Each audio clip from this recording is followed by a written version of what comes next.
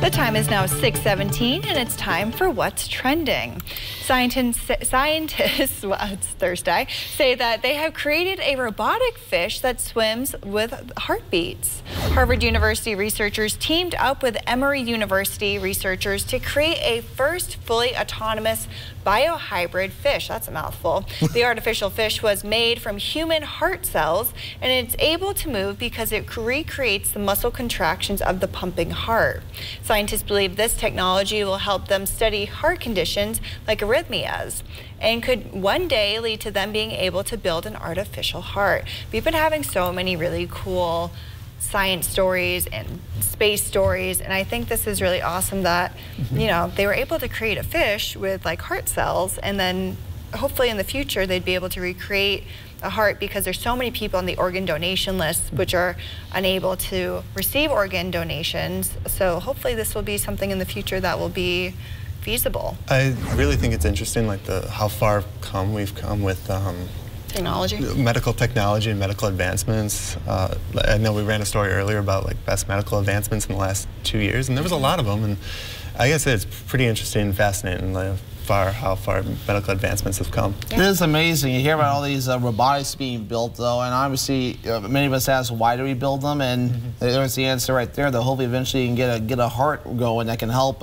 people out, especially those that can't get organ donations, and find ways for that technology kind of help get over that hump, because I mean there's a big need out there, and unfortunately there's not enough donations out there too. Yeah, so taking a turn now. So what do you do after retiring from a career in mixed martial arts fighting? If you're Stipe Miocic, I hope I said that right, you become a fighter. The former UFC heavyweight champion was sworn in as a full-time employee of the Westlake Fire Department in Ohio on Tuesday. He was joined by 2 other new hires at the ceremony at the Cleveland Suburb City Hall. Miocic previously worked with the fire department in nearby Valley View. And like I say, that's really cool to go from, well, one UFC fighting, but he's giving back now and being a firefighter. It's one of the coolest jobs out there, if you ask me.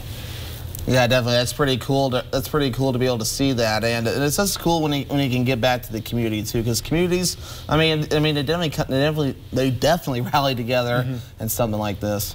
I think it's just awesome as a UFC fighter, because like he definitely can subdue situations that are a little dangerous and like keep things under control, because he knows he has all those skills. But yeah, to be able to be an EMT and bring resources and health and safety to the community is so important. And we thank all the EMS workers out there, for sure. because you do an amazing job. We thank everyone that helps to keep our communities safe, whether it's firefighters, police, EMS workers, even our military that work hard to keep everyone safe on a daily basis. So every day we thank them, and you can never thank them enough. Yes, that's for sure. But meanwhile, though, instead of leaving home to visit Disney's theme parks, you could one day live in a Disney-branded community. Wednesday, the Walt Disney Company announced plans to develop residential communities. The neighborhoods will be a part of Story Living by Disney. Each location will feature perks like Disney cast members providing guest services and, of course, live entertainment. The company says its first community, Catino, will be built in Rancho Mirage, California.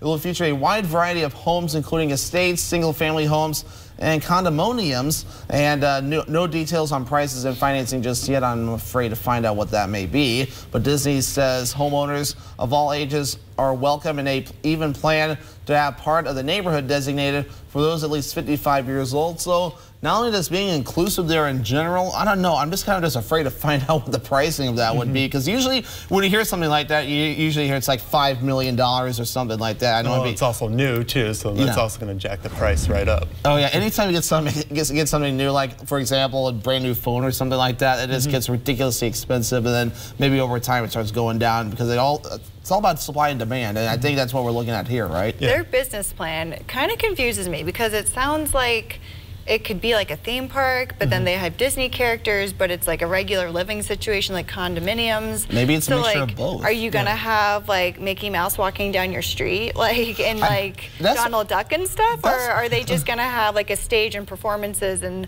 Like it's got to be kind of your own little world within like a world type of thing. They said guest services there, which makes me think it might be both, where it might have a little bit of a theme park feel where the characters may come in and provide some guest services. I don't know how I feel about That's that. how I'm thinking about it too. I don't know. I mean, obviously this isn't all the details right there in the story. If you go to this area, you're obviously preparing to see Donald Duck, Mickey Mouse as you walk down the street. So yeah, definitely.